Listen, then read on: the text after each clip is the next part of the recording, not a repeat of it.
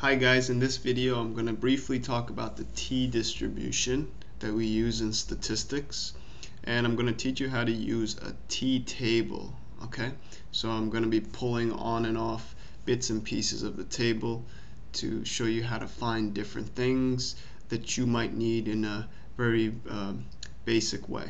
Alright, so first off, I've drawn what a t-distribution might look like.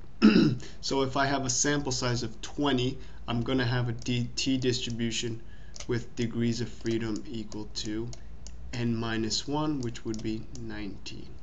So let's just say, for our purposes, this is the t-distribution with 19 degrees of freedom, and this is the one we're going to concern ourselves with for this example, for these examples. Okay. So first off, let's look at how we could use the t-table to get us a t critical value for a C% confidence interval. So let's start with confidence intervals. So C% confidence interval for mu. You'll recall this is one of the first places where you're required to get this value when you're getting the confidence interval for mu. Okay, remember it was x bar plus or minus, and this is what we're going to focus on: a t critical value for C% confidence and a certain degrees of freedom.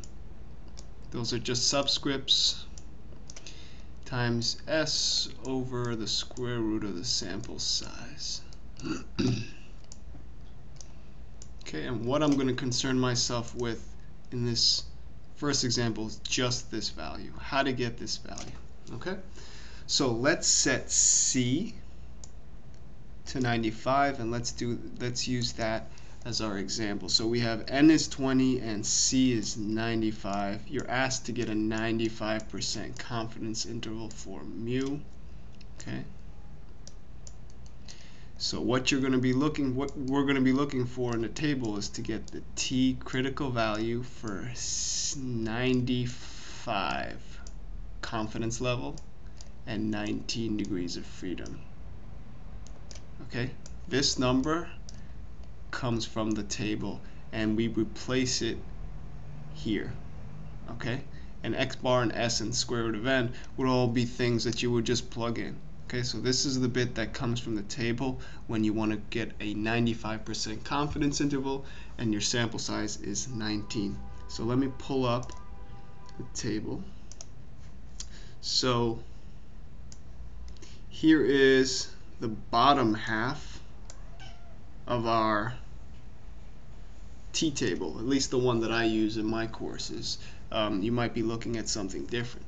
The reason why I'm showing this bottom half is, first off, because I can't fit the whole table on the screen and have you actually be able to see the numbers.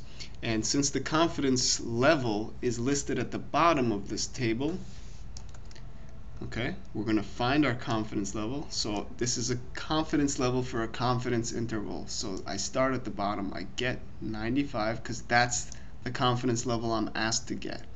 My degrees of freedom was 19. Okay, so clearly my t critical value is going to be 2.093. Okay, if it was a 99% confidence interval, you would get 99% down here at the bottom of the table, and if it was n20, then degrees of freedom would still be 19. This would be your critical value. Okay, so that's how you use the t-table to get t critical values for a specific level of confidence, and you use those when you have to get a confidence interval. So let's go back. Our number was 2.093.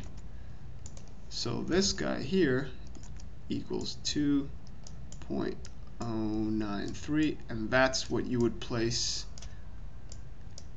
here. Okay, along with x bar s and square root of 20 in this case. Okay, so that's one way we use the t-table. The other way is in hypothesis testing. And let's just be clear, in the hypothesis tests we did, we had three alternatives. There was the alternative where mu was greater than some number, hypothesized value. There was the hypothesis where mu was less than some number, some hypothesized value. And then there was the alternative hypothesis where we were just testing whether mu was different, so not equal to some hypothesized number. Okay, so first let's deal with this. These are one-tail tests, right? So let's pull up the top of the table, because that's where you would need to first look when you're getting a t value, a t cutoff value for a hypothesis test with one of these two alternatives. Okay, this one or this one. All right, so let's pull up the table. So this was the bottom half of the table, and we need the top half of the table. Here we go. Okay, so you'll notice there are 3 rows at the top here. 1, 2, 3. One is called, we're not going to deal with this guy. Okay, we're going to focus on these 2. If it's a one-tail alternative, it's one tail because of the sign here, we would choose this row, the one-tail row. We would go over to the alpha of the test. Okay, so these are the alphas, alpha 0.5, 0.25, 0.2. So let's just set alpha at a typical 0.05. We would go over to 0.05.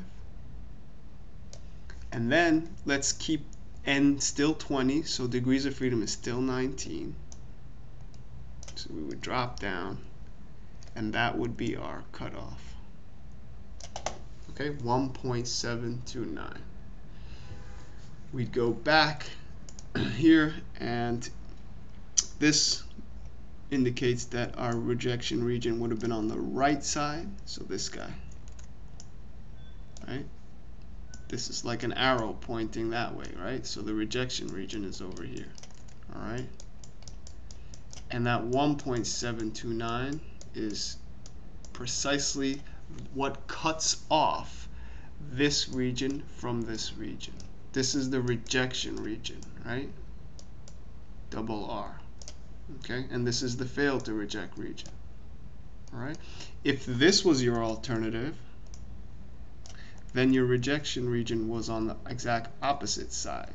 So if you let me erase all this, we're just going to flip this. It's still one tail, so I don't want both tails shaded, right?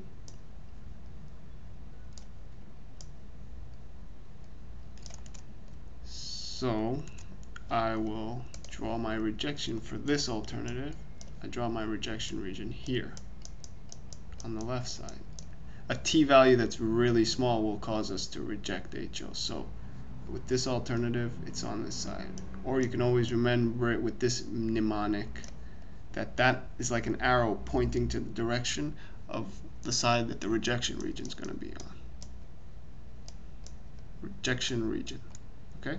And we already got the number, it was 1.729, except we have to remember that this is the opposite side. So it's negative 1.729. And it's negative because it's the same number, rather, because just negative because of the property of symmetry that the t distribution has, similar to the z distribution. Okay? So this would be the rejection region, this would be the fail to reject region. Okay? Reject HO, fail to reject HO. Alright? So those are the one-tail alternatives. Now the two-tail alternative over here. So this is two-tail. So you're going to have 2 rejection regions. Okay? Meaning, you're going to have one. Let's erase this guy. We don't need him anymore. Remember, that was the one for this guy, alpha 0.05. Okay? Now, let's also use 0.05 here. And let's get the two tails of rejection for this alternative hypothesis. So let's pull up the table again.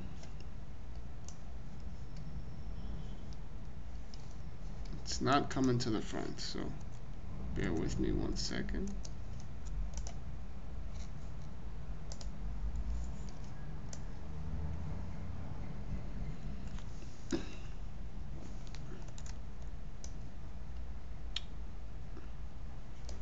Okay, so we have two tails of rejection.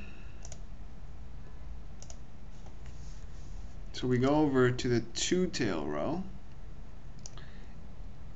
and we go over to alpha 0.05. We still are going to keep n 20, so we have 19 degrees of freedom.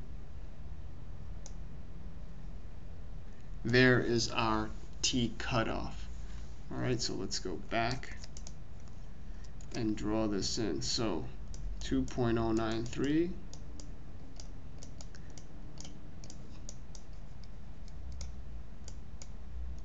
sorry, that's a 0. So this is one rejection region and the other one is a mirror image, negative 2.093. These are the two rejection regions. Okay. Any test statistic that falls either here or here would cause you to reject HO at alpha of 5%. Okay, so that's how you use the t-table. So we used the t-table to get a 95% confidence interval when n was 20 and degrees of freedom was 19, and we learned how to use the t-table in the one-tail alternative for the mean test and two-tail alternative for the mean test.